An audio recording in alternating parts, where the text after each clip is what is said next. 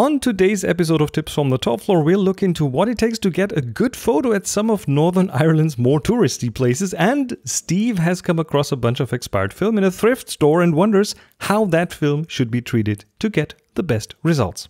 This is Tips from the Top Floor, episode 839 for Thursday, September the 6th, 2018.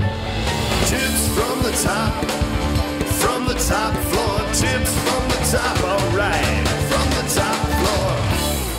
Hey, hello and welcome, it's Chris again, and I just returned. Well, I'm back home for 2 days before I go on the next trip. I've been to Ireland, as you know, and it was fun. It was great. It was wonderful. The photography was just perfect. The weather was very Irish, but a bit of everything. Sunshine, some mist, some clouds, spotty light. And then we spent time in Donegal in the northwest of Ireland. And this is the wildest part of Ireland by far and the least touristy. And this is like the original Ireland. And then we spent a couple of days over in Northern Ireland, which is over on the west side of the top of Ireland. And the difference between Donegal is striking because we went into, well, Game of Thrones country, which pretty much means that that's shooting locations where some stuff for Game of Thrones was shot, and they are using this for tourism purposes, of course. So there's places like Ballintoy, which is a little harbor town that some scenes were shot in, and tourists go there. There is stuff like the Dark Hedges, which we, of course, shot, which is an interesting thing. So, Dark Hedges, if you don't know them, check I'll link something for you to have a look at.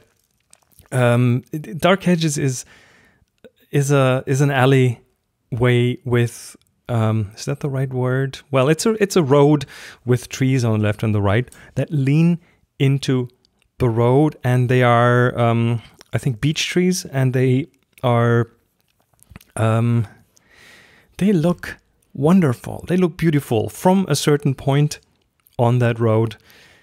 And the problem is that normally during daytime, it's kind of famous, and it has been before Game of Thrones, but Game of Thrones shot some scenes there. I think it was the King's Way that the Dark Hedges were used for. And yeah, it has attracted a lot of tourists. So there are buses with tourists stopping there to take a snapshot. And we decided, well, I wanted to go there. Okay, so this is a photo that almost everyone has who was there. Okay, so it's not like I could reinvent this photo. The variation is, of course, in the light, in the time of day, and in the place I shoot it from, my perspective, and in the focal length, and then in the post-processing, what do I do with it? So there is variation, but it's one of those photos that just is an iconic photo, and once you've seen that, you won't forget it. So I wanted that photo, and everyone in the group wanted that photo. So we decided to go there around dawn in the early morning. It was still dark when we arrived, and everyone had tripods with them. It was dark enough to have to do like 5 to 10 second exposures, and we had hoped for a sunrise, for the sun to come in from the side. But it was overcast, which in the end didn't really matter because it was still amazing light. There were trees in the back that got lit from the sides, which, just made for a very beautiful picture. And of course, no other tourists, just us. We were early enough, which is one thing. I mean, I'm not a morning person. I'm a night owl. So getting up at 5 in the morning, not my choice usually, but in a group, this is doable in a group, and I'm so glad we did it because, it was just us there. We had time to choose the right perspective. We had time to really work this shot, to really make it work. We were there for probably an hour, which sounds funny if you want to take this one shot down an alley, but we tried different places. We went forward and backward and sideways and tried to find the perfect spot from where you would get the coolest picture. And yeah, we were lucky because we were there on our own. While we were shooting, there was a young couple that showed up, and they were nice. They didn't run into our shots. Actually, we were nice too. We told them, okay, they weren't professional photographers, so we told them, okay, if you stand here and frame it like this, you'll get the best shot. And they were really happy about that. So we did some tips for others while being there. So yeah, the dark hedges shot is I'm happy to say I have it. I have several. I think my favorite one is a black and white version in landscape mode, and so landscape orientation. And it's dark, it's eerie, it's nightish. It has some light coming in the back. And yeah, this is the one that kind of works best for me. I had a bit of a black and white thing anyway with the photos from Ireland, because I have been there several times, and I thought I needed to mix it up, and it turned out that was a good idea. So that was the Northern Irish part, the dark hedges. Also around the corner there is Giant's Causeway, which, oh man, that is an exciting location. We're talking about, I don't know, tens of thousands of basalt columns, which make for an amazing sight. But tourists, it is a bit of a touristy area. They want you to we were upset with their parking fee structure, because they want you to buy an audio guide or rent an audio guide and go to the museum that they've set up there. And so if you are 10 people in a big car, they want you to pay that £11.50 10 times, which is a bit of a BS move, because you don't have to pay to go to the Giant's Causeway, but they combine the parking fee with, it's a mandatory parking fee. And later we realized that we could have per person, right? Later we realized we could have just dropped everyone at the entrance, drive in with one person in the car, and just pay the $11.50 for parking, which would have been fine. But anyway, we managed to get around it. And I'm all for helping preserve these things and paying for it, but that was just a bit over the top. Dear Northern Irish Tourist Board, if anyone's listening, that's not okay to just for parking to have a car with 10 people pay 115 pounds. That just doesn't gel. Anyway, boom, right over. So yeah, it's the Giant's Causeway, these basalt columns. I opted for a shot that did not have any tourists in it. Placed the tripod at the edge of them. So at the sea, it's kind of a split photo. I'm making this the cover image of this episode. So if you want to have a look, tfttf.com/839. I'm not sure if your if your podcast client shows it, but it's on the website. And again, these basalt columns, they are of volcanic origin. They are like hexagonal. Some are pentagonal, octagonal. Most of them are hexagonal. And they have order, right? It looks like it was a deliberately ordered kind of thing. And then there were other volcanic rocks in the photo that are more chaotic. And I managed to do one thing that I often do to a certain percentage, to a certain extent, but not as much as this time. I'm very proud that this time I managed to do it to the T. And what I'm talking about is the pre-visualization. I knew up front, when I went there, when I saw this with my own eyes, I instantly knew what kind of a photo I wanted to take. I pre-visualized the photo in my mind. I had the idea, I had the blueprint pretty much there. I planned it, and all I had to do is execute on the plan, on the idea. And often I only get I don't know, 50, 60, 70, 80% of what I strive for, which is pretty normal. I would say every photographer has a certain vision, but then the photo comes out slightly different, but in the general direction of that. But this time it totally worked out. So I decided to put both sides in one shot, the ordered basalt on the right-hand side and the chaotic other rock on the other side, and then the sea in the middle. And because it was about the shape of things more than the colors, I made it black and white to kind of keep the distractions from the color out. And that worked really well. And it also is a very low shot. So I was very close to the foreground, which means that, yeah, it has a bit of a, it pulls you kind of into the picture. And when I had this picture, when I saw it later in Lightroom, I was so happy because it turned out exactly the way I wanted it to be. So yeah, very happy with that. But in general, I mean, both Donegal, which is in the Republic of Ireland, and Northern Ireland were both great. But I love the way Donegal is just a little more wild. And they call the coast the Wild Atlantic Way because it's wild, because it is not as polished as some other things. And I totally appreciate this. Makes for amazing photography, makes for just, it feels good. There are generally no fences. Most places you can walk up to cliffs and just, if you're not careful, you'll fall down. But that makes, yeah, again, makes for amazing photography, makes for a more common sense approach. There are also places that you can't even go without, let's say, asking a farmer if you could cross their fields. Like there is a sea arch, the marble arch, that is not accessible without knowing the farmer whose land you have to cross to get there. I mean, the coast, the beach, the rocks and that stuff, that is public, but you have to cross someone's land to get there. And our local contact, Trevor, is that man. It's amazing how well Trevor is connected.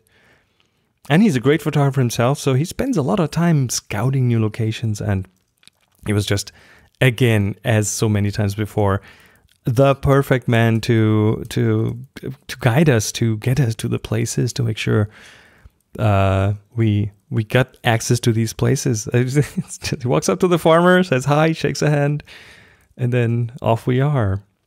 And anyway, I've uploaded a bunch of photos to my Flickr account if you want to see them. Flickr.com/nubui, Nubui. I'll link that in the show notes. Let me know what you think. Oh, and before I forget it, Trevor and I have also talked about coming back and doing a very special Ireland tour in 2020. I don't know, we don't really have a title, but pretty much the Wild Atlantic Way tour that begins further south, down in Cork, which is great to get to, easy to get to from pretty much anywhere. I think there are several direct flights from many of the US airports, so getting there is just getting on a plane and hopping out in Cork. And then we move up the west coast. The whole thing is, I think, 10-day tour. Well, it's not really 100% finished yet, but we'll move up the west coast through Galway, all the way up to Donegal and along the path. So the further up we go, the wilder it gets, which is just kind of an amazing arc for a workshop, because you get really cool stuff at the end. But the beginning stuff is already amazing. So this is like one superlative over the other, which I just love to give people that experience. It just makes everyone really happy. So we'll have plenty of amazing photo opportunities. We'll do this in 2020, so it's not on the list for next year. We'll take our time to prepare this really well.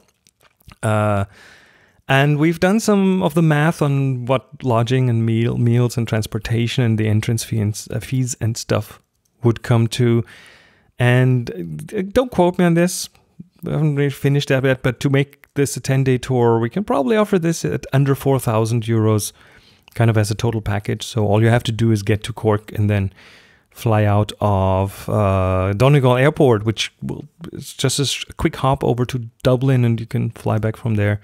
So it's really easy to get to, really easy to get away from. But yeah, it'll be limited. I think we've talked about 8 people max. So it's a small tour. It's a small group. It's 8 people max, and a photographer friend of Trevor will probably join us, so that would make 3 instructors on a tour with 8 people. I think that's hard to beat. So if you're interested, send me mail and I'll put you on an early access list as soon as we know more. Email is chris@chrismarquardt.com. chris@chris@CHRISMARQUARDT.com, and I'll link that in the description. Hey, we have a new sponsor on the show. Let me welcome Vistaprint. Being prepared when an opportunity comes up is crucial, and having a business card ready to go in your pocket is the first step to making something happen. With Vistaprint, you can create a truly professional, unique card in minutes, upload your own design, or start with one of their professionally designed options. Vistaprint offers simple tools and a wide range of templates to choose from. Then pick the paper stock, style, and quantity that's right for you. Choose your delivery speed and then order and receive your cards in as few as 3 days. Your next big opportunity is coming right up, and for as little as $10, you can feel ready to make an impression with a custom card that you choose. With Vistaprint, you can look and feel like a big deal, whether you're a startup or a business with a century of history. Vistaprint wants you to do something great for your business right now, which is why you, the listeners, will get 500 high-quality custom business cards starting at $9.99. Use code TOPFLOOR at vistaprint.com. That's code TOPFLOOR at vistaprint.com. TOPFLOOR at vistaprint.com. And I'd also like to thank another new sponsor, HoneyBook. If you've ever started a creative business or you love anyone who has, you know it can be challenging and exhilarating all at once. One booking, one client, one referral, then another. That sweet sound of success. But what small business owner wants to spend their time on paperwork, endless emails, and dealing with payment collection? That's why there is HoneyBook. HoneyBook is a purpose-built business management platform for creative small businesses. They help photographers, designers, event professionals, and other solopreneurs save hundreds, if not thousands of hours a year by adding time-saving automation into their business. HoneyBook makes it easy to streamline the client process so you never miss a thing. And that's why for a limited time, Tips from the Top Floor listeners can get 50% off the first year of HoneyBook with promo code TOPFLOOR. HoneyBook membership includes unlimited access to all features at one low monthly price. So go to honeybook.com today and use promo code TOPFLOOR to get started. Again, that's honeybook.com, promo code TOPFLOOR. Hi Chris, this is Steve from California. My question is regarding the old expired color film. What could you expect from this film? Recently I found in a thrift shop 7 roll of 800 ASA Kodak color film, and expired in 2006. That's more than 12 years, and I have a nice old camera, the Retina 2, made in Germany. I think it's 1948. That was a year when made this, and it's a very nice contour shutter and f2 sharp lens, and nice. But right now I just loaded up this film and use it half from the 24 exposition. But I want to know what can I adjust. Maybe it needs some more lights, or what can I expect from this old expired color film. Thank you very much. Bye-bye. Thank you, Steve. That's one of my favorite topics. Expired color film. That's exciting. Let me see. So yours expired in 2006. You found it in a thrift store, and it's 12 years over its date. And you asking the question, what should you adjust when shooting that film? Well, let's do a little deep dive here. In general, expired film is hard to predict. This is just a thing, especially color negative or color slide film. Very hard to predict. I'll get into why that is in a second. But let's start with black and white film first, because black and white film, silver makes the picture. You expose that silver is a specific form, and the moment you expose it and then develop it, it turns black, and that's how you get the black in the black and white picture. And that silver is quite stable. It ages slowly, and of course that depends on how the film has been stored. But in general, it ages slowly. Storing it in a cooler environment helps to slow down the aging of the film. So putting it in the fridge, that's why photographers used to and still do put film in fridges. And some even freeze it, even though then you have to be careful thawing it up, or give it some time to do that. And if you don't store it in the fridge, then at least in a cool place that has somewhat stable temperatures. So having it up in the attic is probably a bad idea. Down in the basement, probably better as long as the film is thoroughly protected from high humidity, which basements sometimes have. The one room that has proven to be great for storing stuff is the sleeping room, of all places, because we kind of usually keep it quite stable in terms of temperature. And it also tends to be well aired. So yeah, find a place in the in the cabinet somewhere in the sleeping room. It's probably a good idea. And again, with black and white, I don't typically adjust much. I mean, if film is 10 years expired, when it's black and white and it has been stored in stable conditions, I'll just shoot it exactly as before. Same timings and everything. But things change a bit when you look at color film, because in color, the relatively stable silver, I mean, color film uses silver, but it's not used like in black and white film. You use it, okay, so here, quick primer on how color film works. Silver is in the film and it gets exposed and it makes the silver black, but then when you develop the film, there are organic colors, organic chemistry, color couplers, so-called color couplers, and they're coupled to the silver. And where the silver turns black, the colors get released in several layers. And then the silver gets washed out during the development process. That's, by the way, called the bleaching step. So it gets bleached out. And if you look at a color negative, there's no silver left in the film. It's only organic chemistry that gives you the colors. And organic chemistry ages faster than the silver does. It's highly age dependent. And what makes it even less predictable is the fact that color film, again, has multiple layers and different color components. Like it has a cyan, a magenta, a yellow layer. And those will most likely not age at the same rate. Also, again, depends on how the film was kept. Again, if it was in a fridge all the time, yeah, it's probably going to be more all right than if it wasn't. Was it in the attic with regular strong temperature swings during winter and summer? Or was it stored in the glove box of a car for years? That's probably the worst. But different layers age at different rates. Not rage, rates. And as long as you don't know where the film has been for 12 years, you can't do much then try it out. It is going to have color shifts for sure.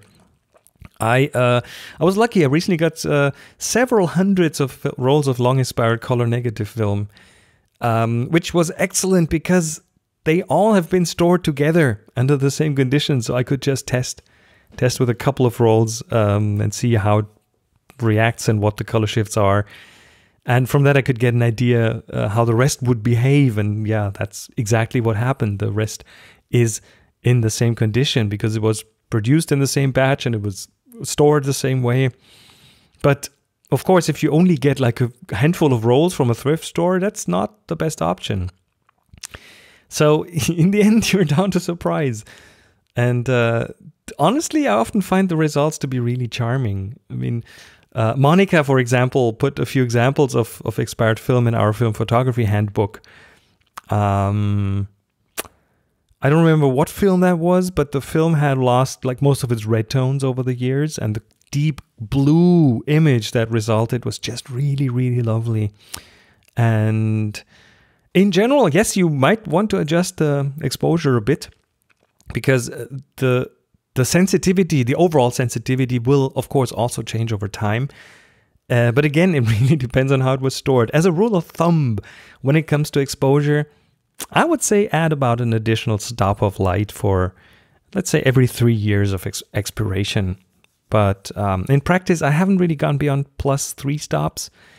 But with 12 years, a good starting point would be to set your light meter to an ISO that's 3 stops lower. So you said your film is ISO 800.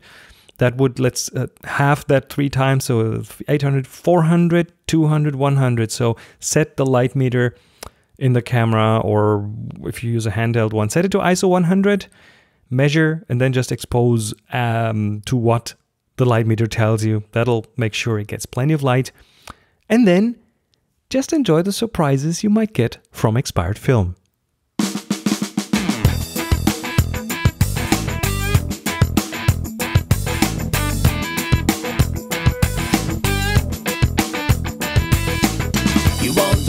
And that was it for episode number 839 of Tips from the Top Floor. Thank you so much for being subscribed. And of course, if you liked this episode, let me know by giving the show a rating on iTunes. Again, this is still the most important way for people to find new podcasts. And virtually every podcast client uses the iTunes directory. So by supporting the show on iTunes, you support it on pretty much every podcast client that's out there. Of course, you can support it any other way. There's Patreon, there's word of mouth, there's lots of different ways. Tips from the Top Floor depends on your support, and every little helps. You find more at tipsfromthetopfloor.com or tfttf.com/support. Thank you so much. You're an amazing bunch of great people. Thanks.